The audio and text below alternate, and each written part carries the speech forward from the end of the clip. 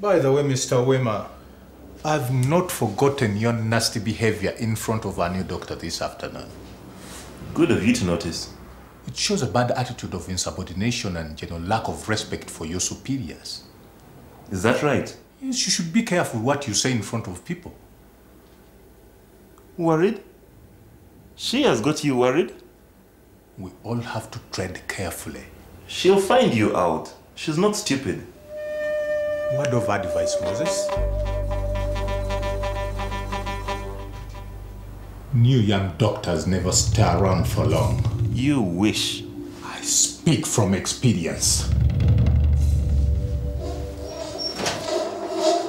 What are you playing at? Wheeling the man around the center. I say take him to the ambulance. Hey, wait.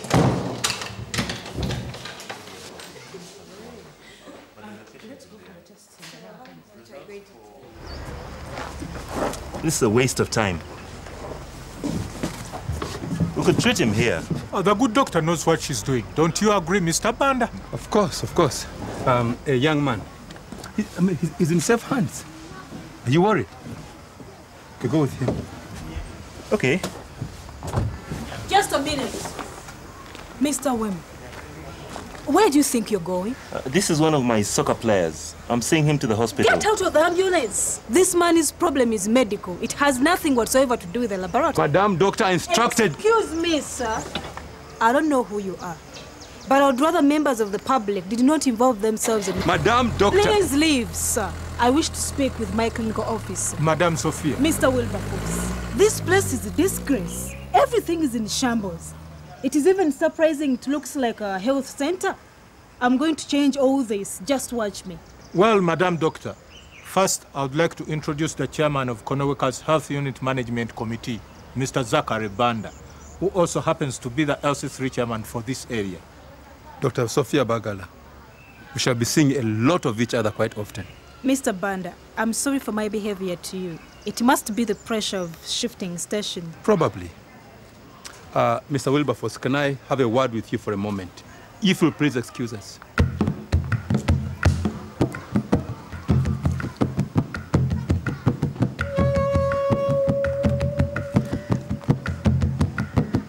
So, when do I come back, sister?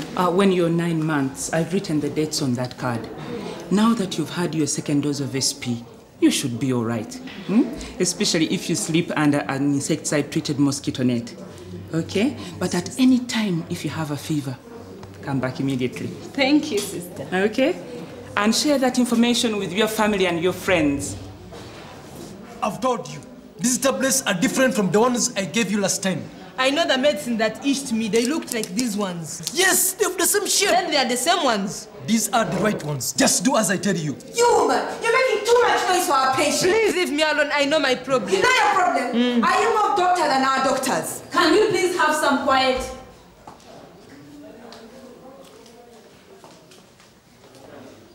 Madam, I'm the doctor. Please tell me, what is your problem? She can't differentiate the tablets I've given her from those I gave her last time. What are they? Quinine. And last time?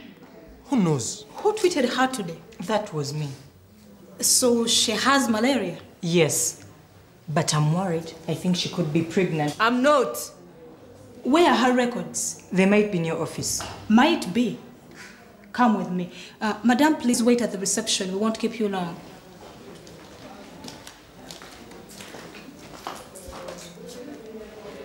You're going for more soccer? No. Hey, that boy was lucky that you were there. Thanks.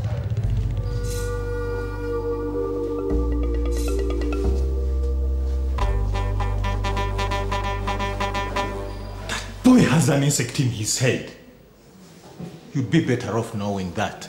You first look in your office before you look in others. What? Nurse Gina, the new doctor in your office. Doing what? You man, have you registered?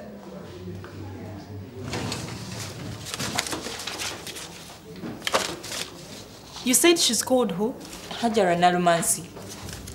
But there is evidently no sign of such a name in the records we've checked. Can I be of any help, Madam Doctor? Oh, Yes, Mr. Wilberforce. We were looking for the records of Hajar and Armansi. Oh, that shouldn't be a problem. Monday, our receptionist should know where they are. Monday! No, it's Livingstone who has them. Livingstone? Yes, madam. He's the cleaner. But he likes reading a lot, so he takes any document he comes across, even when we stop him. I see. You go and tell him to bring all the records he picked. Jane, will you please bring in the patient as we wait for her records? I would like to talk to her. Yes, madam. You stop that. You go and bring all the health center property at your place, especially the records. Yes, madam. Just for you. You sweet talk me, you. Please, the doctor would like to see you. Please, she will help.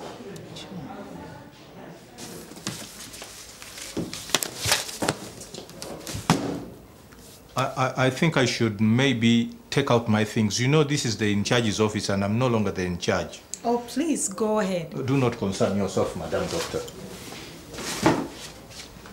Anyway, there is another space I can take, so it won't be a problem, really. I can keep my things here for a while. I'm sure it will be okay, rather than disturbing the doctor.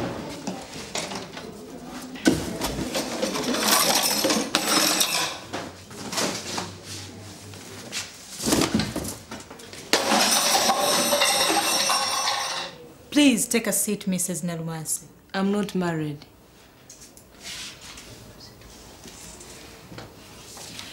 Well, Hajar, I need to ask you something. It is very important, but private. Do you need me anymore, Dr. Sophia? No, thank you, Jane. I know you're busy. I want her to stay. Well? Tell me, Hajar, have you been sleeping with a boyfriend? No. My nurse believes you may be pregnant. Not possible. Oh. Not when you did once and standing up. Hajara, I think you should let me examine you. Standing up having sex will not stop you from getting pregnant, and it only takes one time. This won't take long, and then we'll know for certain. No need. You have malaria. If you're pregnant, malaria can damage your baby. If you're pregnant, we will give you different drugs that will not harm the baby. Trust me. She's a good doctor? She's very good.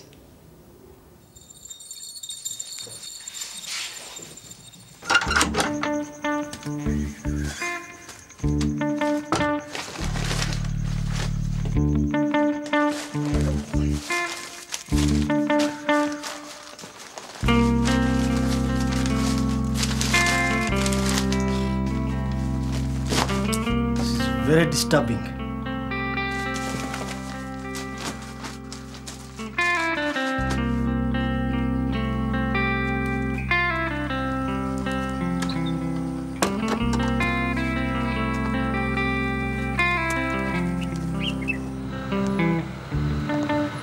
Hey, don't park on the grass, man.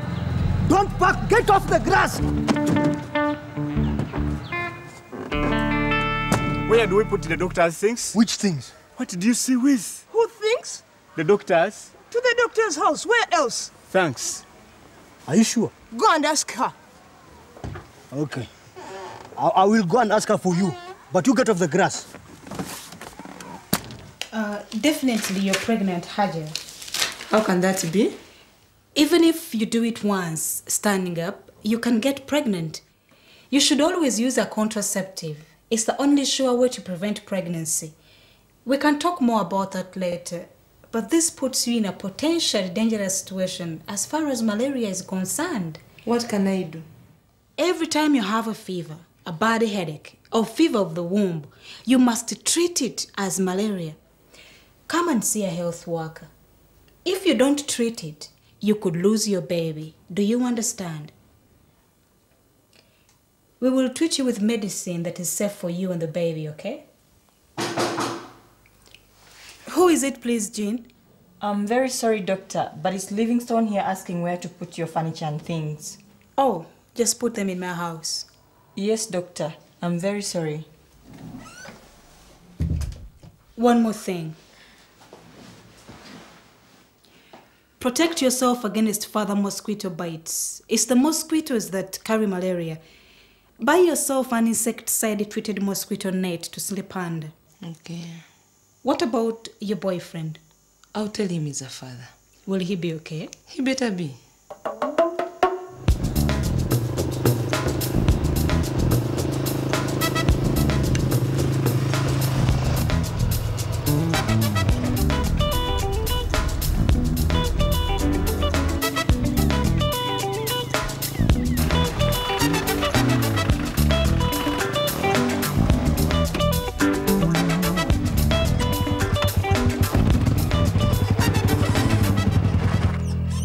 Hey, Moses, man, that's a great machine. I can ride, you know. Not on this one. You stick to scooters. How's our patient? What did they say at the hospital? You know what? Malaria. I thought as much. Must be cerebral malaria. You know these things? You know, this new doctor is perhaps not quite so clever as she thinks.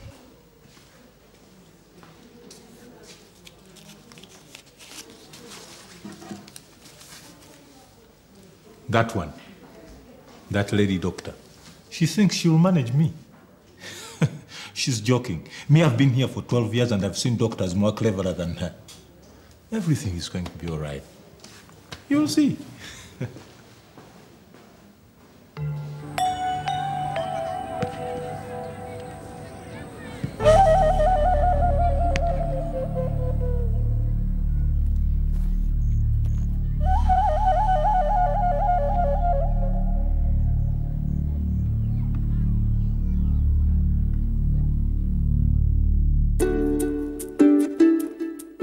What a day.